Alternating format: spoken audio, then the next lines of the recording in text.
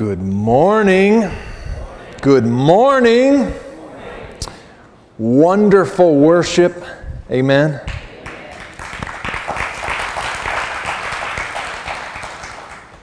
Blessed week for sure. We had lots of fun. My favorite part, I said to the first service, firstly was just the joy. There was a significant, special, just what we prayed for if you think about it. Joy of the Lord that was present on the faces of young and old, all those serving. And it was just incredible. It was wonderful to see. By far the best VBS we've done yet. And may that be how we live our Christian life. I want this to be the best sermon I've ever delivered because it's now and it's today. I could care less about last week, right? Right? But tomorrow, the next one, the right now, my service to the Lord, I want it to be the best. And so it's a great testimony and it's true. Fantastic week of service to the Lord. So I loved Friday night, Delphina sharing the gospel with the kids. Just beautiful, wonderful. Let's open our Bibles to Deuteronomy chapter 12. One more thing, continue to pray for the peace of Jerusalem. Amen. I forgot to mention at first service, but continue to pray that the fighting and the violence would stop. Pray for the Jewish people. Pray for the Palestinian people. Amen. That was very quiet. They need Jesus too. Amen. So pray for peace. Pray for the fighting to stop. Pray that the Lord just brings it to an end. Deuteronomy chapter 12, as we're in between books in our study of the New Testament on Sunday mornings, we're going to take the opportunity to take a look at Deuteronomy 12. Excited about next Sunday. We've got a special speaker coming to teach and share. Looking forward to it, so thought we'd take some time. Title for our message is on the screen. Write it down if you would. What it is to worship. What it is to worship. Jot that in your bulletin, a couple of notes and points for you today to help us think through and understand what this text has to say, what it is to worship. Let's pray. Father, we thank you for, Lord, the authority of your Holy Spirit. We thank you that we will see you move and you work when we ask you to, Lord, and when we leave room for you. Lord, as always in our lives, we want to be flexible. We've got our schedule, our routine. Lord, so it could be said of a Sunday morning service. But we make room, we pause, we wait, we stop, we listen. We're sensitive at all times. Lord, through the work week, God, we're just sensitive. Even though we're working with our hands and typing with our fingers and walking with our feet, Lord, we're sensitive as your ambassadors to whatever you want to do, whatever you want to say, whenever, Lord, you choose to do it. And we thank you, Lord, that when we're sensitive, when we're prayerful and where we're sensitive in the moment, Lord, we'll see your Holy Spirit move. We'll hear your voice. We'll be used incredibly by you. And thank you that we've seen that already today, God. We've seen you move, Lord, through worship. We've seen you prepare our hearts through the songs that you chose, God, for our message today that talk so much about intimacy, that talk about sincerity and honesty and worship. As we've received amazing grace, that our lives are to be lived in light of that grace, pursuing holiness. God, being loyal to you, obedient, God, living before you. Thank you, Lord, as you've prepared the way, and we recognize that now. Lord, so give weight to these words. Lord, so let them leave an impact on our lives. Lord, let us not just simply come to a service and leave the same, but would you help our hearts to be open, Lord, to being exhorted, encouraged, convicted? God, whatever we need today, Father knows best. Whatever you see fit, speak to us and help us to receive it, Lord. We thank you for the authority of your word. God, where we all stand on equal ground. Build us up, bear good fruit. Continue to bless us, Lord, as we do all that you've called us to do. In Jesus' name, let's say together, amen, and we say, amen. It is not possible for us to bless God because the one who is the blesser is greater than the one who is blessed. So how can we bless God? It begins when God blesses us. Then we in turn bless Him for His goodness to us. When we bless God, we are giving back to Him what He deserves. Worship is giving the worthship to God that is due Him. Amen? Great statement. You know who said that? Jerry Falwell. How many of you remember him? Nice and high. Yeah. That's what I thought. Not very many. Definitely on the more seasoned side of sainthood. Right? Jerry Falwell. I had to share that because it's fantastic. You young folks, you can ask the older ones later. They'll tell you all about him. Someone else said, let the one who would worship God open his mouth in praise, his heart in receptivity, his mind in contemplation, his purse, fellas. That was a great joke. Come on, guys. His wallet in dedication. It's old King James, but his purse in dedication and his hand in fellowship. For you younger folks, contemporarily, Mark Driscoll, quoting another author, said this in regard to worship. I have worked out a definition for worship that I believe covers every possible human condition. It is this: worship is the continuous outpouring of all that I am, all that I do, and all that I ever become in light of a chosen or choosing God. Some good statements kind of describing and defining what worship is. Amen? I think we excel in today, and I wonder if you agree. I just suppose it to your consideration. But I find it interesting in contrast to these great definitions, explanations on what worship is. Our culture certainly contrasts it today. There's a lot of confusion on what it is, especially in our American culture today, what it is to worship God. Many are quite confused.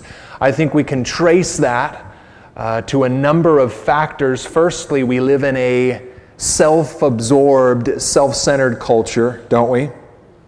Primarily, we're self-centered. We're not God-focused. We're becoming increasingly intoxicated with ourselves. And I like that expression. I just can't get enough of me. And we know that by the selfie. Our phones, the cameras used to face the other way, but now there's a button you can push and, oh, hello, my favorite person. And I can so easily, I don't have to go like this. But I can just snap a picture of myself all day long. It's a sign of the times. The evidence is all around us. Culturally, we're also being progressively brainwashed, I think, about all that we're entitled to for no seemingly good reason. You're entitled to this and you're entitled to that. Why? I don't know. It just sounds good. It sells. Amen? To the point that these things, these cultural philosophies, phenomenon, if you will, they've infiltrated the church here in America primarily, I think. This is our culture. We claim responsibility for it, and we see its effect in what we call worship. And it seems that worship is more about us than it is about God. It's more about music, and it's about instruments, and it's about how things sound and how it all feels. How I feel, rather than the facts, the truth, the glory of the gospel, all that God is, all that He's done for me. We've flipped things around terribly. A.W. Tozer said this: what is worship? Worship is to feel in your heart and express, hone in on this, and express in some, say that, appropriate manner. Bold them up. There it is. It's bolded. It's emboldened. Appropriate manner. Worship is to feel in your heart, I'd write that in your bulletin, and express in some appropriate manner a humbling but delightful sense of admiring awe and astonished wonder and overpowering love in the presence of that most ancient mystery, that majesty which philosophers call the first cause, but which we call, say it, our Father which art in heaven. I love those words. This is what we're going to base our study on today. Appropriate manner. Worship is to feel in your heart something and to then express it in an appropriate manner. That's Deuteronomy chapter 12. And you know, if you were with us as we have worked our way through the book of Deuteronomy on Wednesday night, I love this chapter. We're going to take some time in it today. For God is instructing His people Israel all about what worship is. What is appropriate worship to Him. And frankly, that's all that should matter to us as Christians. Amen? What worship is to God, not what I think about it, not how I feel in regard to it, but what the Scriptures declare worship to be and how God says that it's meaningful to Him. If it's about Him, if it's for Him, then it must be directed by Him. Amen? For me, this section of Scripture starts with verse 26 of Deuteronomy 11. Glance back up in your Bibles with me, if you would. We remember it wasn't till the 3rd century. Do you know this? Bible Trivia Fact Sunday. Ready? It wasn't until the 3rd century, I believe, that chapter divisions and verses were inserted. So we could say, turn to Deuteronomy chapter 11, verse 26. These were one continuous writing, the Old Testament and New. And so I believe there's connectivity between chapter 12, verse 1, what we're going to study today, and what we read here in verse 26 of chapter 11. It's a real simple choice that God reminds His people He's given them the freedom to make. And this is important for we Christians today. It's what separates legalistic excuses from Christian responsibility. Do you follow? Maybe I'll elaborate in just a minute. God says it so simply. He says, "Behold, I set before you today a blessing and a curse. The blessing, if you obey the commandments of the Lord your God, which I command you today, and the curse, if you do not obey the commandments of the Lord your God, but turn aside from the way which I command you today to go after other gods which you have not known." The same that was true for Israel then is true for you and me today. God has given us the freedom to make a choice. Choose for yourself this day who you're going to serve, right? Every single day, especially on a Sunday, as we're celebrating and receiving the word of the Lord, we have a choice to make. God has given us that freedom, that privilege, and it's awesome. Amen? Make a choice. Moses says, speaking for the Lord, but make a good one. Not choosing is a choice in and of itself. Amen? Far from legalism. It's not a trip that we're about to take this morning. A legalistic trip. It's simply the truth. It's God's heart on the practicality of worship. And you are free as a Christian to do with it what you will. That's what Moses says here. That's what God declares. But as we'll read in a moment, Deuteronomy 30, verse 19, let's just read it now. Moses says, it's on the screen, "Today I have given you the choice between life and death, between blessings and curses. Now I call on heaven and earth to witness the choice you make." Oh, and there's an appeal here. God, through the Holy Spirit, is speaking the same thing, I think, to us today. Oh, that you would choose life so that you and your kids, your family, your posterity, your descendants might live.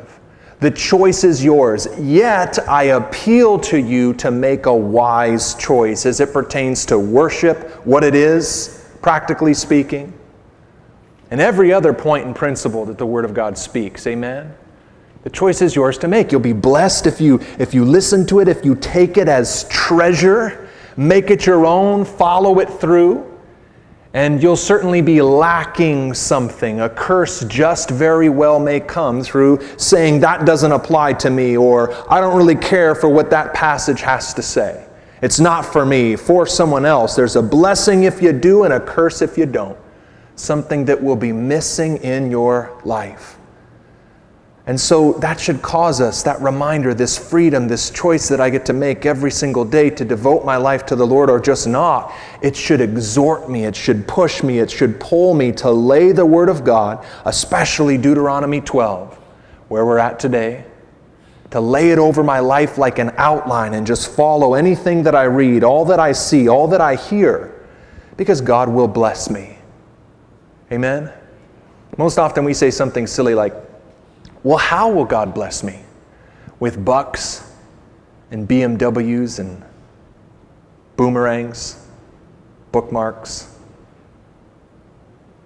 No laughter. Any other B words? I don't know how God will bless you. Moses doesn't say it here. God doesn't spell it out specifically. But here's a word of wisdom. Father knows best. Amen? I don't know how he's going to bless you, but Father knows best, and he's going to bless you. So trust him to give to you what's good for you, and to withhold from you whatever's not healthy for you. Our part is this. Psalm 37:4. David says so simply, my responsibility as a Christian is to delight myself also in the Lord. Delight yourself in the Lord, and he shall give you the desires of your heart.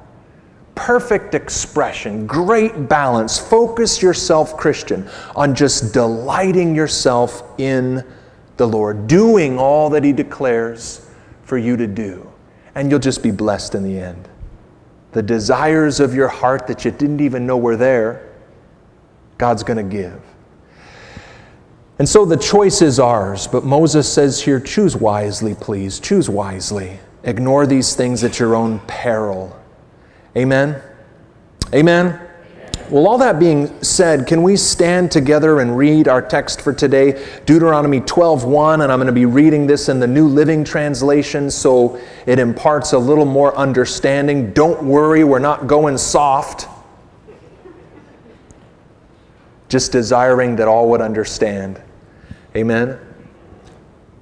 Now get ready, it's a big section of text. It's 19 verses. I'm going to read like the old Micro Machine guy. You remember him? You older folks do. All my jokes are getting dated. We're going to cover it quickly, but that's why we're going to stand. You'll thank me later. As we work our way through this text, let's dig in. Verse 1, Deuteronomy 12. Moses says to God's people, these are the decrees and regulations you must be careful to obey when you live in the land that the Lord, the God of your ancestors, is giving you. You must obey them as long as you live. When you drive out the nations that live there, you must destroy all the places where they worship their gods. High on the mountains, up on the hills, under every green tree, break down their altars and smash their sacred pillars. Burn their Asherah poles and cut down their carved idols. Completely erase the names of their gods. Do not worship the Lord your God in the way these pagan peoples worship their gods. Rather, you must seek the Lord your God at the place of worship he himself will choose from among all the tribes, the place where his name will be honored.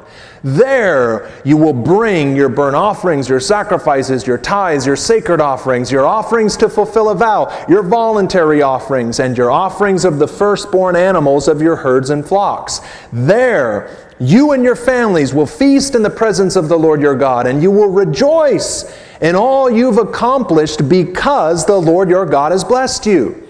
Verse 8, your pattern of worship will change. Today, all of you are doing as you please because you've not yet arrived at the place of rest. The land the Lord your God is giving you is a special possession. But you will soon cross the Jordan River and live in the land the Lord your God is giving you when he gives you rest from all your enemies.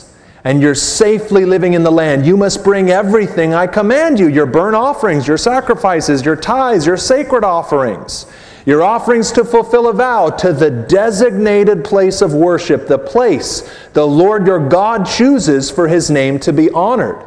You must celebrate there, as we are today, in the presence of the Lord your God, with your sons and daughters and all your servants. And remember to include the Levites who live in your towns, for they will receive no allotment of land among you.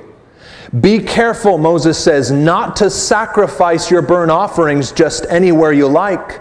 You may do so only at the place the Lord will choose within one of your tribal territories. There you must offer your burnt offerings and do everything I command you. But you may butcher your animals and eat their meat in any town you want. You want to have a barbecue with your stuff? That's fine. Praise God.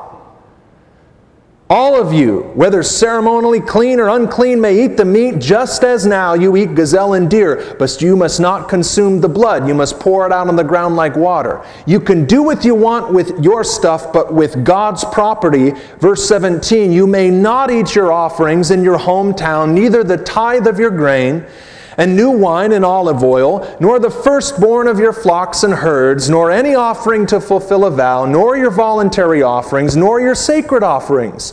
You must eat these in the presence of the Lord your God at the place he will choose. Eat them there with your children, your servants, and the Levites who live in your towns, celebrating in the presence of the Lord your God in all you do.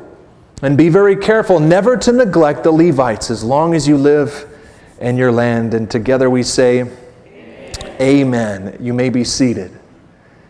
Got to move a little quickly. Give me some grace as you always do. 4 points. If you'll get your pens and pencils ready, type them into your phone. Speak very quietly to Siri. 4 points we can pull from that big chunk of text that are so powerfully practical as it pertains to worship today. What worship is to look like to the Lord. If it's meaningful, if it's going to be significant, if it's going to be what He says worship is, it's got to look like these 4 things. And you could certainly come up with more. I only have time for 4. Thank you. 4 divine directives on what worship should look like today, what it should involve. And firstly, it's up on the screen, the prime directive of worship. Worship 101, the most important point of worship we see in verse 2 and 3 and 4. The first thing, before your financial giving, that's last on the list, the first thing is what we read here. Write it down. God demands exclusivity in worship. God demands, write it down, exclusivity in worship. Exodus 20 verse 2, God said so simply, I am the Lord your God, who rescued you from the land of Egypt, the place of your slavery. Symbolically, it's the same for we Christians.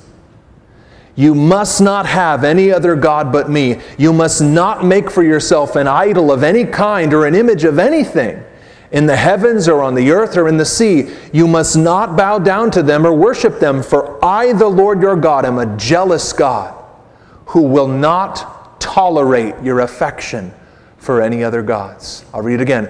Will not tolerate your affection for any other gods. Someone said this, before anyone can worship God, please hear this, Christian, before anyone can worship God, there must be some places where He will no longer worship.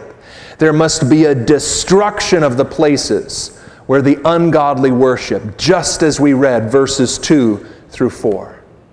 Wreck shop, tear it down, get destructive. Because our God will not tolerate any other affection for anyone or anything else. Someone else said, many could really begin to worship God in spirit and in truth if they would only destroy in their hearts their pagan places of worship. Because they give their hearts to so many other things, there is little to give to the Lord. I pray this point is so set in our hearts, understood in our minds, that we can practice this in our lives. Christians, brothers and sisters, do not ever think for a moment. Don't doubt. Don't confuse this essential point. Don't be deluded to think that we can go out into the world and entertain all the gods therein.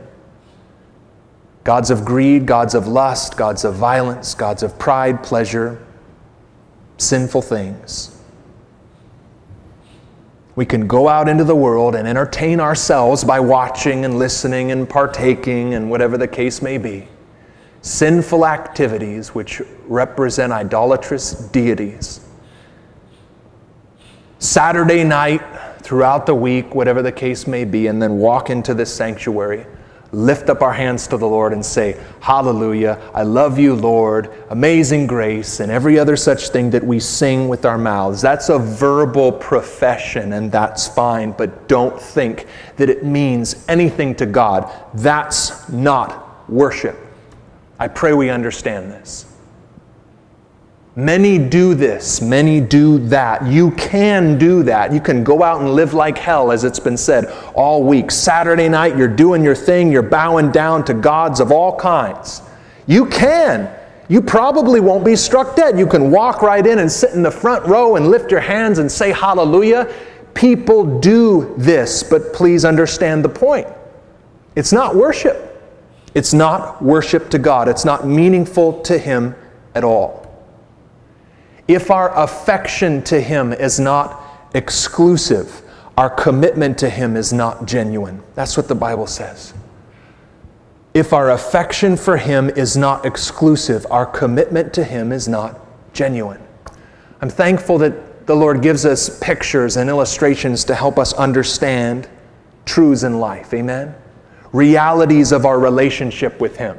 Isn't it interesting, if you look into the Old or even in the New, we Christians are called the bride of Christ. We're to relate to Him in a marital sense. That's the kind of connection that we have. That's the relationship. That's the kind of singular affection that we're to have for the Lord. Like a chaste bride prepares herself for only her husband. And we enter into that secret garden that Solomon talked about. And that just describes a place of intimacy where no one else can go but husband and wife. No one else is allowed. Just between the man and woman. Just between. And it's symbolic. You're not going to marry Jesus someday. It's to speak to me of the intensity, the purity that I'm to maintain in this relationship and my worship of such a God that has saved my soul. Just like a husband and wife, it's exclusive, it's private, it's personal. And if I choose to go outside of that relationship, it wrecks it, it ruins it, it makes it meaningless. It's called adulterous. And that's exactly the word that the Scripture uses, Old Testament or New, to describe iniquity, sin. It's adultery, spiritually speaking. Because I'm choosing to love another in place of the one I've been engaged to, the one I'm betrothed to, the one that I said, I choose you because you chose me, and so on and so forth. Listen to Isaiah chapter 1, verse 10, and I tell you, it's terrible. You better brace yourselves. How God speaks to His people here, it's powerful, but it's so very important because we're hearing the Lord's heart on what worship is and what worship is not. It's not the outward, but it's the inward. And this is brutal. The Lord says to Israel, He says, listen to the Lord, you leaders of Sodom. Listen to the law of our God, people of Gomorrah. Not of Israel, governed by God, but of Sodom and of Gomorrah. That's powerful. What makes you think, and this is again in the New Living, God speaking, what makes you think I want all your sacrifices, says the Lord? I'm sick of your burnt offerings of rams and the fat of fattened cattle. I get no pleasure from the blood of bulls and goats and lambs. When you come to worship me, who asked you to parade through my courts with all your ceremony? Stop bringing me your meaningless gifts. The incense of your offerings disgusts me. As for your celebrations of the new moon and the Sabbath and your special days for fasting, they're all sinful and false. I want no more of your pious meetings. I hate your new moon celebrations and your annual festivals. They're a burden to me. I cannot stand them. When you lift up your hands in prayer, I will not look. Though you offer many prayers, I will not listen, for your hands are covered with the blood of innocent victims. Unrepented sin. Wash yourselves, God says. Wash yourselves and be clean. Get your sins out of my sight. Give up, listen, give up your evil ways. Learn to do good, seek justice, help the oppressed, defend the cause of orphans, fight for the rights of widows. And then this famous passage that we love so much. Come now, let us reason together, says the Lord. Let's settle this, says our God. Though your sins are like scarlet, I'll make them as white as snow. Stop saying, stop pretending they don't exist. Stop coming into the sanctuary and just saying, oh, the blood of Jesus this and oh, the blood of Jesus that. Recognize your sin and repent, or we can't have fellowship. There'll be no connection, no koinonia, no intimacy. Come now, the Lord says. Let's reason together. Though your sins are like scarlet, I'll make them as white as snow. Though they're red like crimson, I'll make them white as wool. If you will obey me, you will have plenty to eat. But if you turn away and refuse to listen, you'll be devoured by the sword of your enemies. I, the Lord, have spoken. Coming to church does not cleanse you from your sin. Lifting your hands in worship to the Lord, giving financially to God, making verbal declarations, keeping feast or covenant or whatever the case may be, fellowshipping with your brothers and sisters. That's fun. It feels good. People will say things like, oh, didn't worship feel good today? Or the message just felt good? Or the conversation, it feels good to be in church. And it's true, it does. But that doesn't do a thing for you. Coming to church does not cleanse you of your sin. Coming to Jesus Christ certainly does. And thus we're exhorted here to make sure our heart is right, so that the fruit of our lips, if that's the kind of worship that in that moment we're offering, is pure and sincere before the Lord. Don't say you have no sin, but say, God, this is my sin. Own your actions. Don't act as though you haven't committed them. Address your sin, bring it to the one who loves you and who will freely forgive your sin. But listen, only if you ask him to. Only if you ask him to. God, I've loved other things. I've loved other people in all sorts of places. Forgive me. It's not right. It's wrong. It's sin. Strip me of this spiritual adultery. Forgive me of this iniquity. I just want to love you and worship you and be yours. The prime directive of worship, don't miss it, exclusivity. And let's not just amen that on a Sunday morning. Though that's okay, let's practice that affection throughout the week. If idols creep into your life, and they do, don't they? They're sneaky. Sometimes we spot them and we're like, what in the world is that? And how did that get there? I didn't see it. I didn't feel that way about it. It kind of took me by surprise. That's how these things work. But we're responsible, we're accountable when we recognize them as such. If you've got idols in your life, idols in your heart, idols in your house, trash them. Destroy these things. Don't negotiate. Don't think you're strong enough to say, no, you're not. You'll stumble over and over and over and over and over and over again. I don't know why it takes so long for us to learn this. Hear it now. You don't have to go through years of up and down, in and out kind of the church. In fellowship with the Lord and then out for 6 months. Clean house, wreck shop, destroy your idols. And when we enter into the sanctuary together, if there's been sin, if there's been a stumble, just confess it. Do what James tells us to do, chapter 4, verse 8. New Testament directive for you. Come close to God, he says. He's about to get brutal, but what does he say? Run far from the Lord, sinners. Nope, he says, come close to God. Get into the sanctuary, but there do business with God. Come close to God, and he will come close to you. Wash your hands, you sinners. He's speaking to Christians. Our souls are forever cleansed by the blood of Jesus Christ. Amen? Your hands are dirty, though, aren't they? Your feet are filthy. Why? Because we live here. And we stumble, and we sin, and idols creep in. But I've got to, when I recognize them, destroy them, and remove them, and run from them. James says, come close to God. The way's been provided. Don't run from him. Come close to him, and he'll come close to you. What separates you from him? Your sin. So address it. Repent of it. Get rid of it. Wash your hands, he says. Purify your hearts, for your loyalty is divided between God and the world. Let there be tears for what you've done. Let there be sorrow and deep grief. Let there be sadness instead of laughter, gloom instead of joy. Humble yourselves before the Lord, and he will lift you up in honor. The point is simple. Repent. Turn from your sin.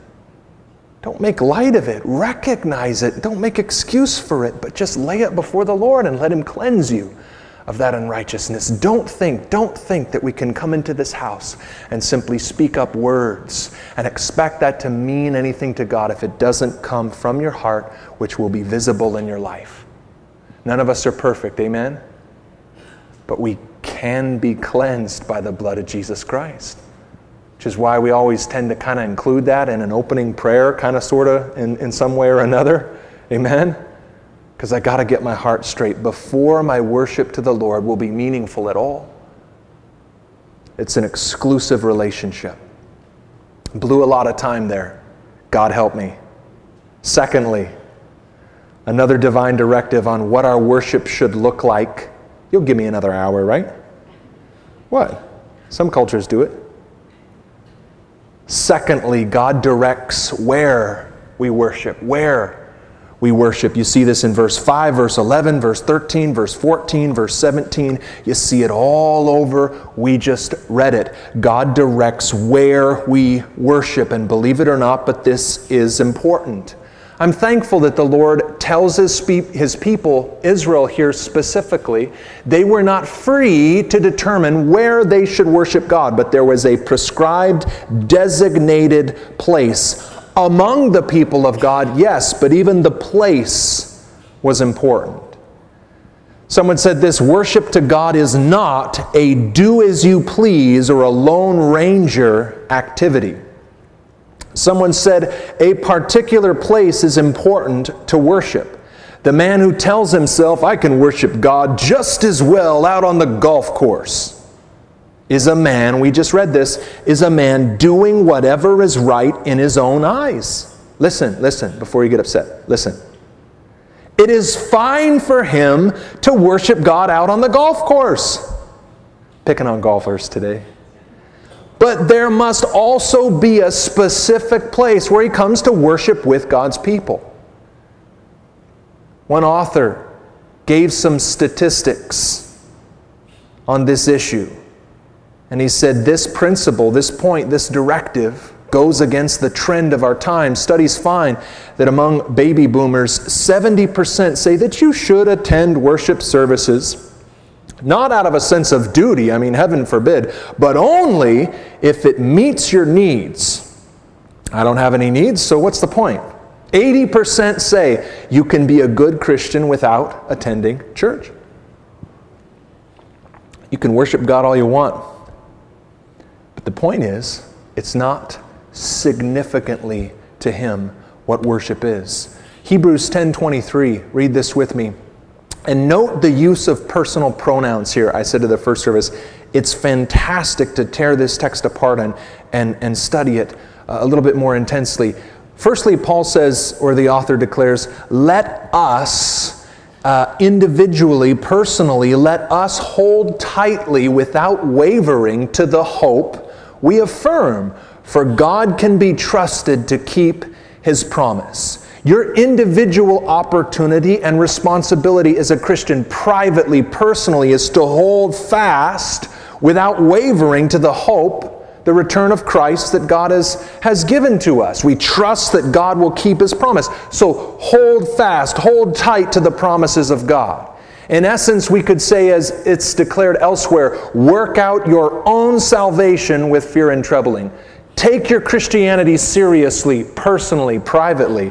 But then again, Paul, the author here, verse 24, use of personal pronouns cause us to look beyond ourselves, to examine other Christians in the body of Christ. He then says, verse 24, stay with me, let us corporately together think of ways to motivate one another to acts of love and good works. Your Christianity isn't all about you, but others in the body need you. He says, verse 25, and let us not neglect our meeting together as some people do. Interesting that they in that day have the same problem we do today, right? Isn't that fascinating? They didn't have TV or movie screens. And let us not neglect our meeting together as some people do, but encourage one another, especially now that the day of the Lord's return is drawing near.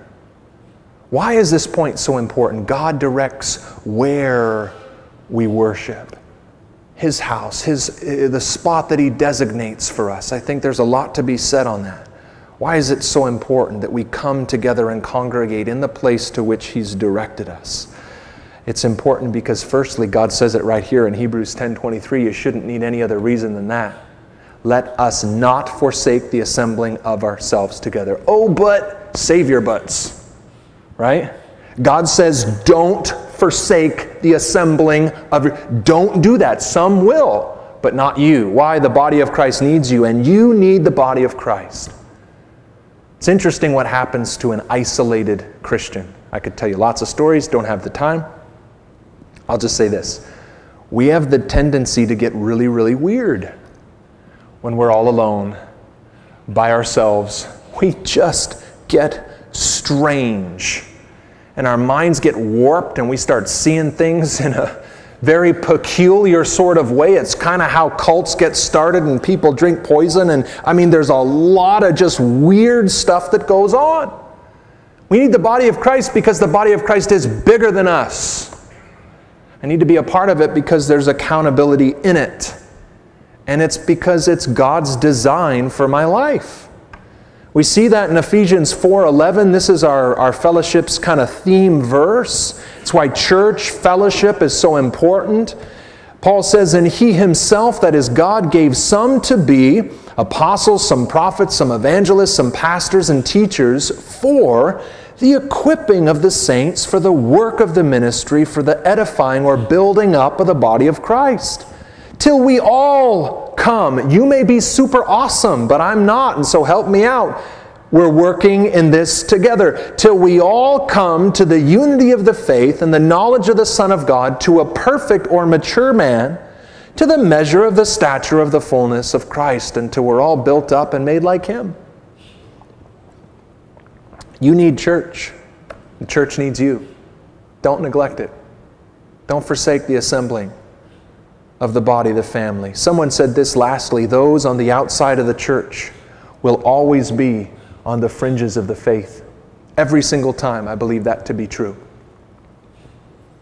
Thirdly, our third point is closely tied to the second. We see some similarities between them as we seek to define practically what worship looks like, what God says worship to Him is. It's exclusive. He directs where we worship, and He decides, number 3, He decides with whom we worship.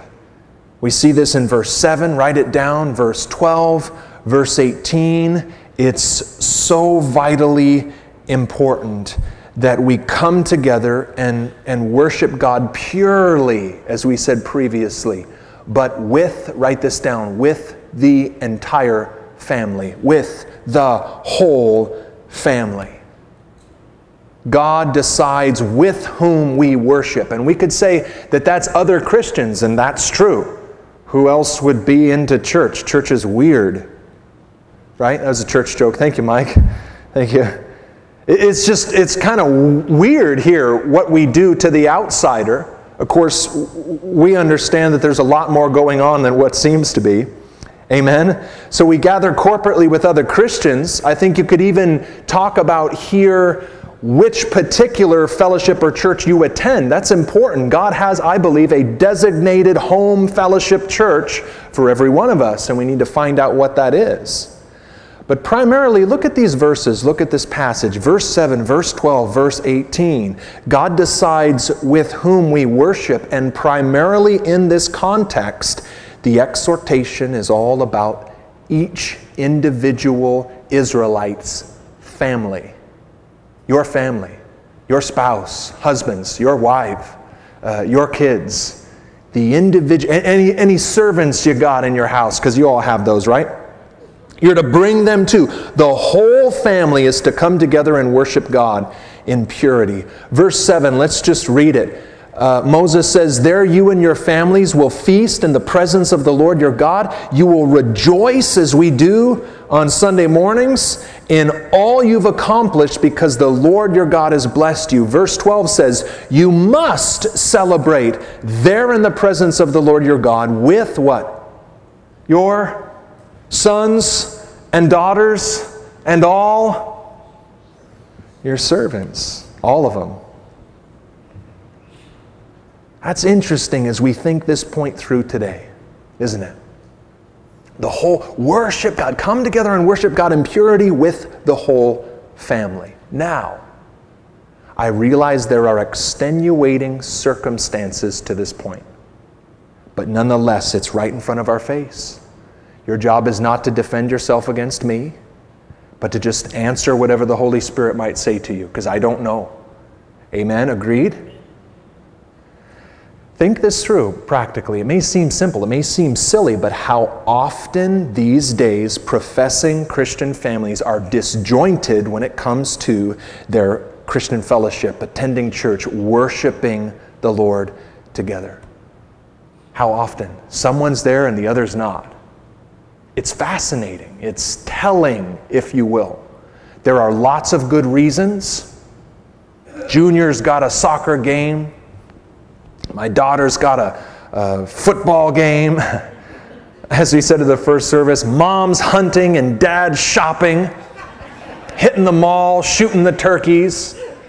The point is this, it's always or frequently something, isn't it? Someone's missing just all the time. The family is so rarely all together coming in their service to, which is their worship of, God. The family's disjointed. God says, I don't like that. Disjointed is a very interesting word. It means dislocated, separated, divided, disconnected, severed, split. I love what Webster said. He said, disjointed, not connected in an easily understandable way. Wow, that makes me feel silly. It's easy to understand why the family's not connected or disjointed is because there's no central theme. There's no foundation. There's no priority that supersedes anyone and anything else in life. And that is our worship of God as a family. It's interesting, oftentimes that in the church we think we have all the answers, and we do, right? But we hold them and oftentimes we don't follow them. So it's interesting to put your ear to the world and listen. And oftentimes they're preaching like our material.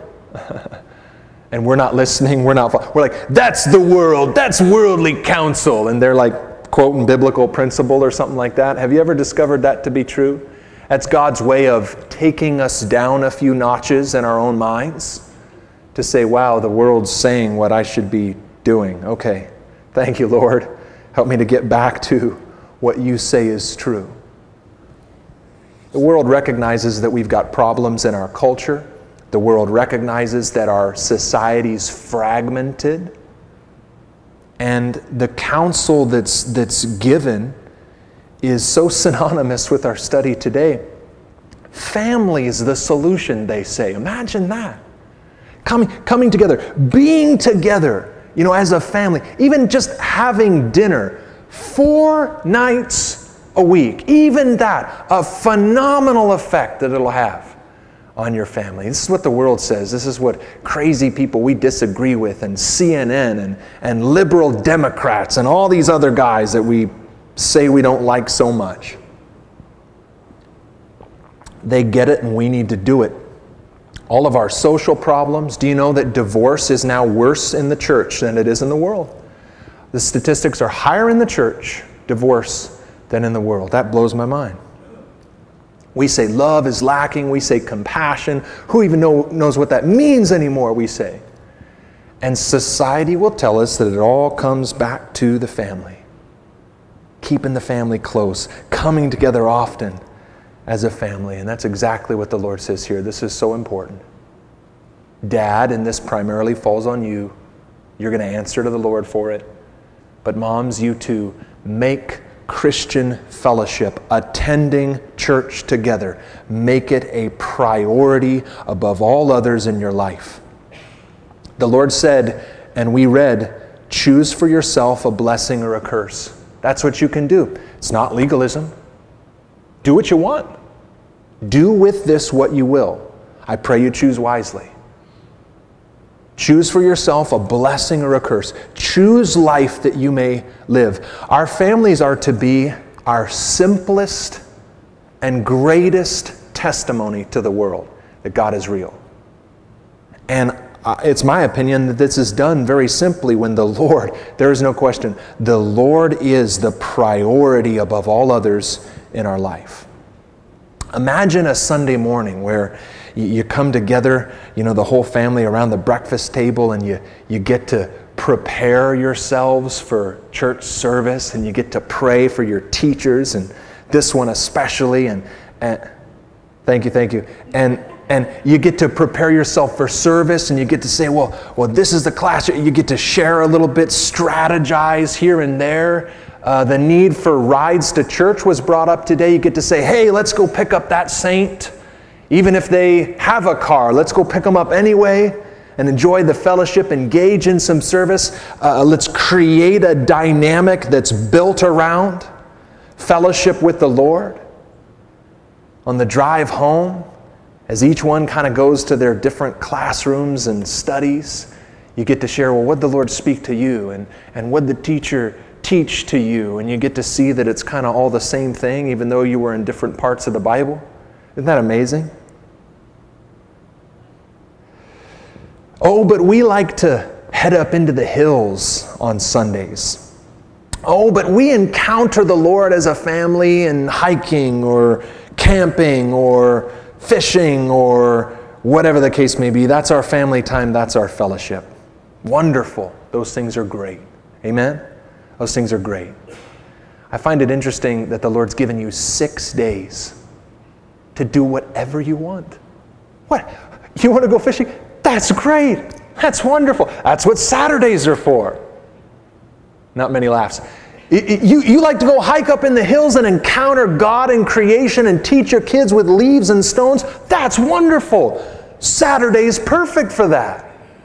6 days God has given you. Do whatever you want with them. Sunday's His. Sunday's called the Lord's Day.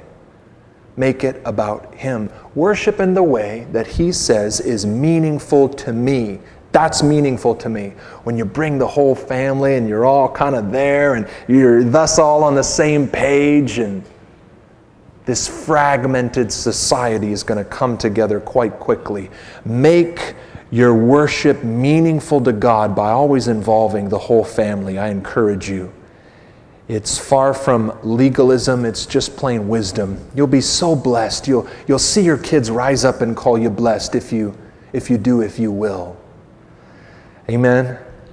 Fourthly, finally, lastly, and we'll be done. I'm not going to go quick though. God declares the heart of worship. God declares the heart of worship. And of course, that's in regard to, we see it throughout this passage, verse 6, verse 11, verse 17, verse 18, the giving of our tithes and offerings. What's meaningful worship to God? Songs? Yep, that's sweet. But the heart of worship is sacrificial or financial giving. Deuteronomy 16, great chapter, great passage. God says, when all you dudes come together and worship me, don't come empty-handed. Come with a present. Come with an offering. And I'll have to move quickly. I'll try and paraphrase these verses that talk about our tithes, our offerings to the Lord a little bit. We see in this passage that God's people were free to enjoy all that He'd given to them however they saw fit. All that was theirs, all that in His grace He had afforded them. Do with it whatever you want. Barbecue all the time. Invite all the friends and neighbors over.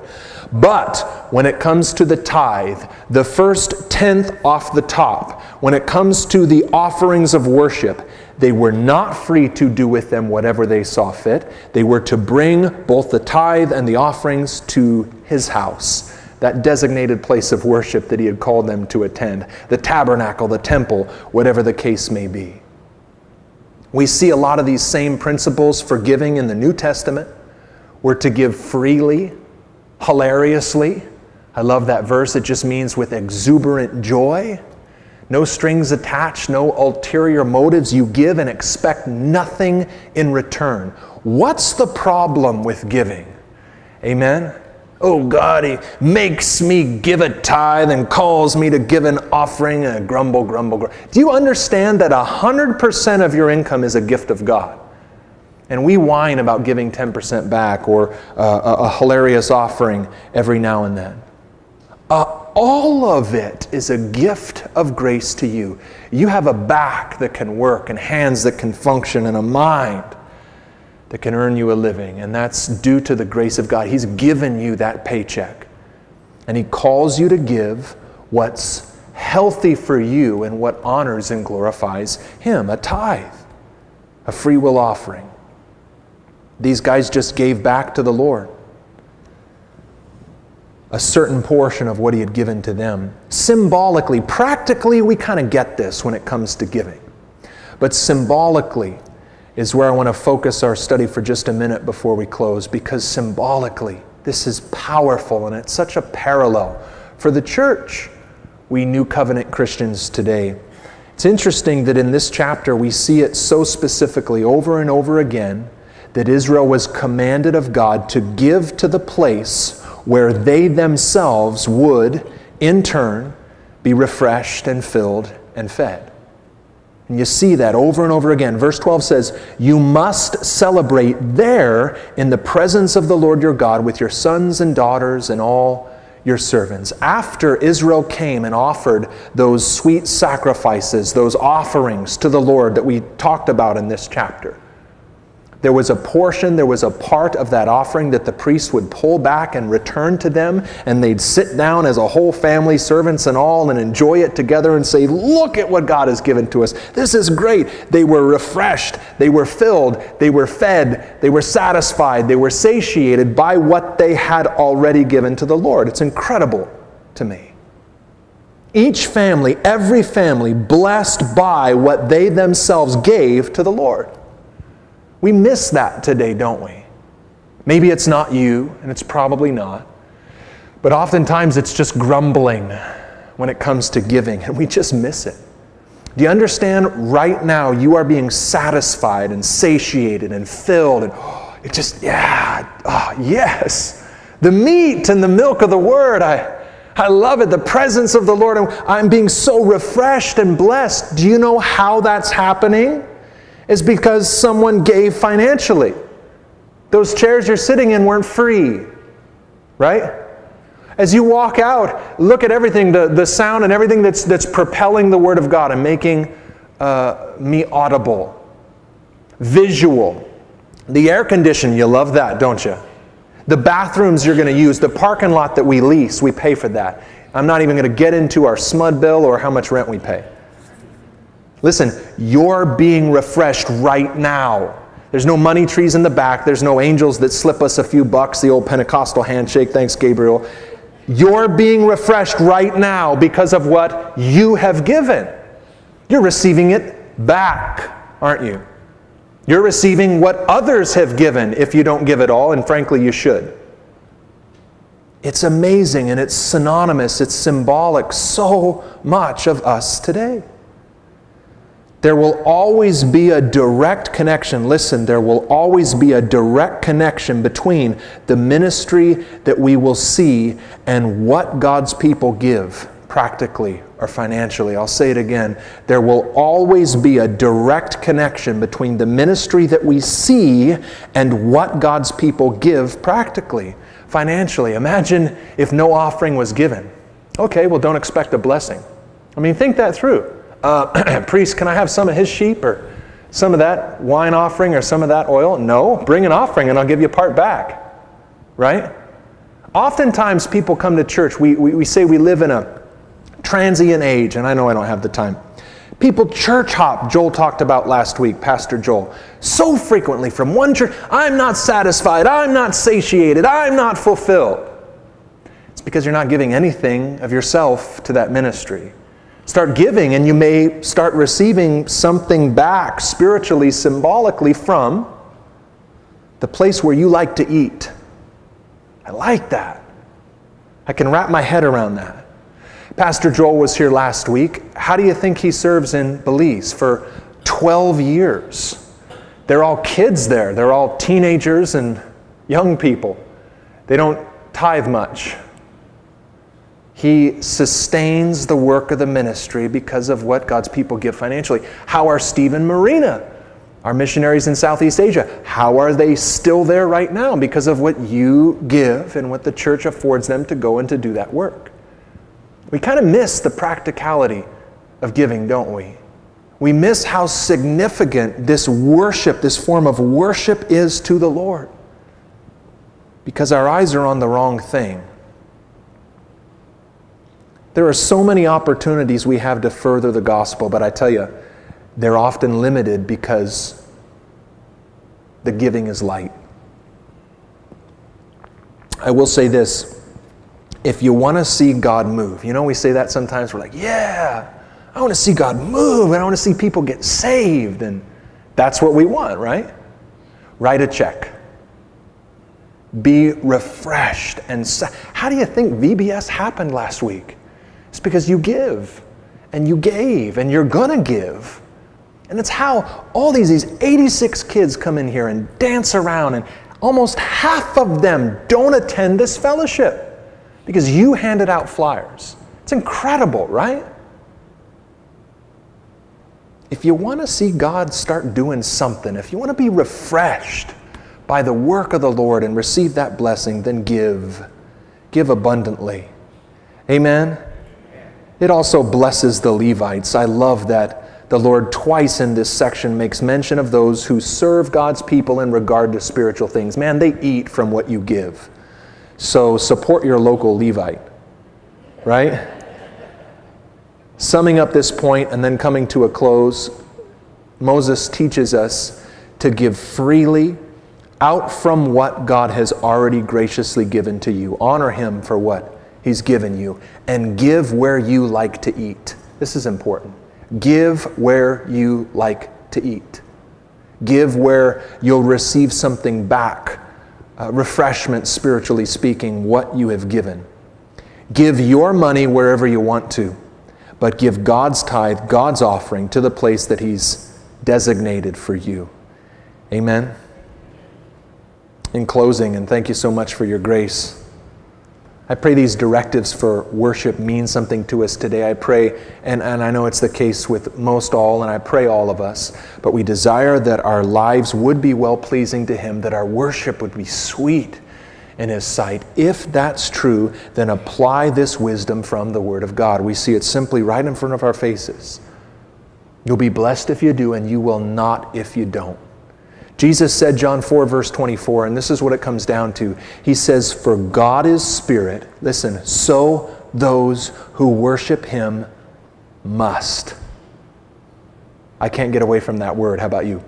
So those who worship Him must worship in spirit and in truth. Jesus didn't say, oh, just worship God. Paint a picture for Jesus. Whatever you feel, however you want to worship God, just worship Him. That's all that matters, this loose nonsense that we hear so much of today. He says if we want to worship God, we must worship in spirit and in what? Truth. That's what you heard today. And so take these things into consideration. Amen? Father, we thank you for your word, Lord, and we thank you that your word as always is just more than the time we have. Lord, let that encourage and cause just greater study, an increased, intense examination of these things, just to see, Lord, what you would say. Thank you that our worship to you is not all about finances. It's part of it, but it starts, God, with exclusive love. You shall love the Lord your God with your heart, soul, mind, and strength. If you want to worship me, it's got to be only me. Worship with the people I've called you to. Worship where I designate to you. And don't come empty-handed. Bring a gift. Bring your finances. Bring an offering. Write a check and be so blessed. See how I refresh you when you do. Lord, help us to understand so clearly today what worship looks like, and then to apply it, to do it, Lord, for your glory, for our good, for our kids to see. In Jesus' name, bless your people, Lord. Amen.